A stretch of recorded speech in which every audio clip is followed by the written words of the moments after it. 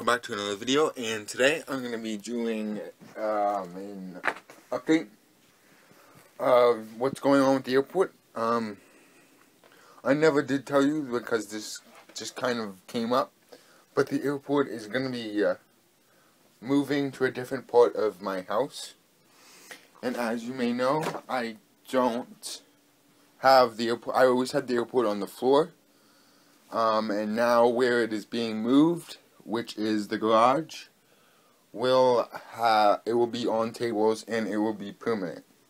So yeah, I'm really excited to have it permanent instead of having to set it up every week. So this is the airport all packed up. The airport will probably be done in about a week or so. A week and a day, probably. No, probably about a week till it will be done. And right after it's done, I will make a video, and then right after that video, I will make a airport update. So I will be right back, and I will show you the new place where it is going to be. Okay, you guys, I'm back.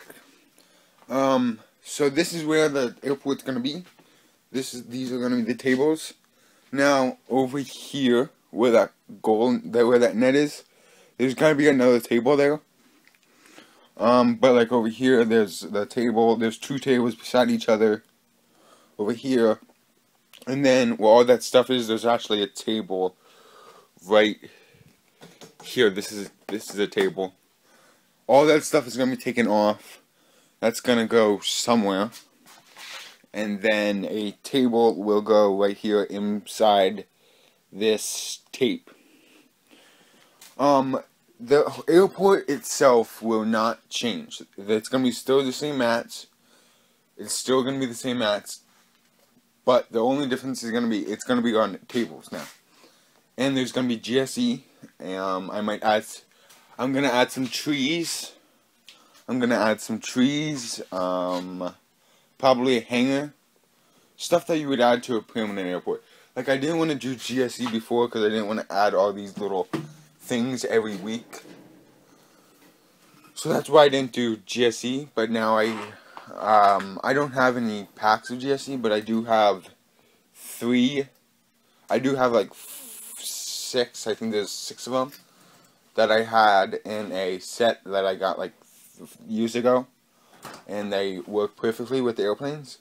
I will be getting 2 packs of Gemini Jets GSE in the near future.